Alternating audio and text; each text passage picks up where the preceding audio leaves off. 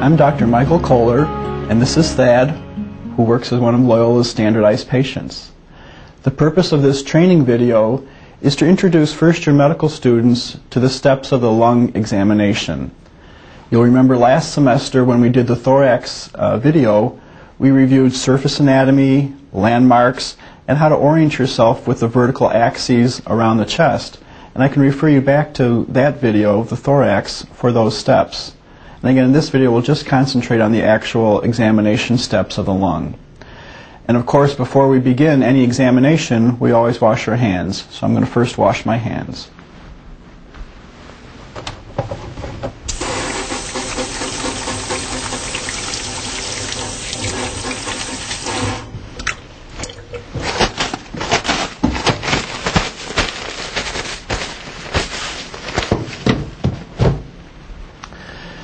The first part of the lung examination is to check for the respiratory rate.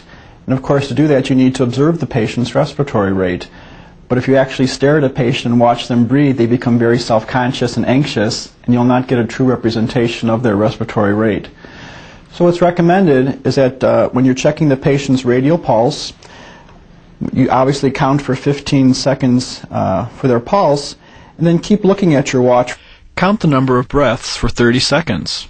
And out of the corner of your eyes or your peripheral vision, watch their chest rise and fall. The patient will obviously think that you're still counting their pulse, and then they won't be self-conscious about you watching for their respiratory rate.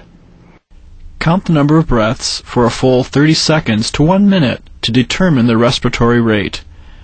Since the respiratory rate is normally much slower than the pulse, you need to count for a longer period of time to accurately measure the number of breaths per minute. Also, during this time, you'll be watching for the chest wall's expansion. You'll notice that the chest expands symmetrically or not at this point in time. So again, out of your peripheral vision, watch the chest, how it rises and falls. At this point, we'll go ahead and begin the first step of the lung exam, which is inspection. So if I can ask you to turn around to this side, and we'll actually go ahead and open up the gown here to visualize the posterior thorax. Check for symmetry of motion of the right and left chest wall. Also, look for any scars, rashes, or other skin abnormalities that may be on the chest wall.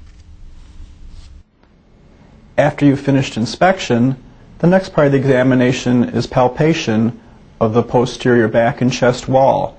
Certainly, if the patient complained of tenderness during the history, you would direct your palpation specifically towards that area of tenderness. In general, you want to feel for any abnormalities of the skin and subcutaneous structures. You might notice lipomas or sebaceous cysts as you palpate the posterior chest wall.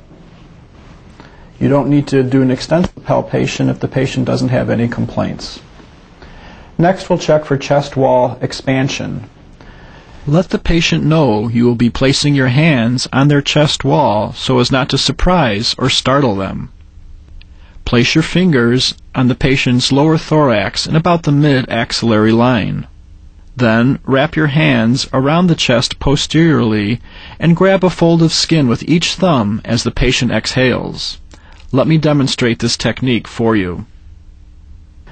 Begin by putting your hands at the bottom of the patient's thorax and grab a fold of skin together. You'll notice as Thad takes a deep inspiration, my thumbs move apart and the skin fold that I gathered minimizes. Notice between each cycle that there's a symmetric movement apart of my thumbs and also a symmetric decrease of that skin fold. If one side does not expand normally, then you think about abnormalities such as a unilateral bronchial obstruction, a lobar pneumonia, or a large pleural effusion. Next, we're going to check for tactile fremitus.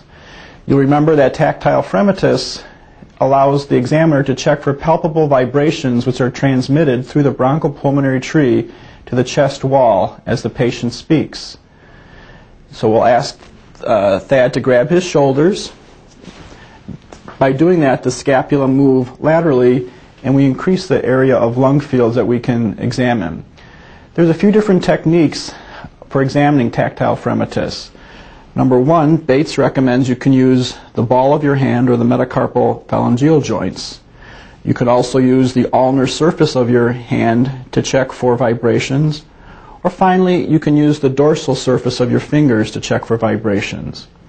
You're going to do this symmetrically, comparing right and left at the same time. So with that, I'll ask you, using my ulnar surface of my hands, to keep repeating 99, 99. 99, 99, 99, 99, 99, 99, 99, 99. Good. So using the ulnar surface of my hand, I checked for tactile fremitus. You could also use the dorsal surface of your hands to check for tactile fremitus, or you could use the balls of your hands to check for tactile fremitus. Certainly you should check in 3 areas posteriorly and 1 area laterally. If you were to find that one side is decreased or absent during this part of the examination, you would concentrate the rest of your examination on that part of the lung fields. Next, we're going to focus on percussion. You'll remember that this is a difficult technique, but hopefully you've learned to master it since the thorax video. Again, the act of percussion, you place your index or middle finger on the patient's posterior chest, and with your other index or middle finger, strike quickly 2 or 3 times.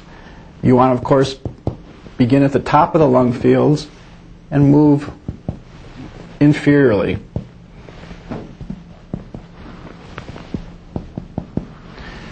Again, you start at the top and you always compare side to side, right to left, left to right at each level. It would be an error to go straight down and percuss on one side and start to percuss on the other side from top to bottom. It would also be wrong to start at the bottom and to work your way up as you percuss. Remember, percussion must be done on skin and not over a gown or article of clothing. And again, you need the room to be quiet so you can hear these different pitches. Let me demonstrate the technique one more time for you.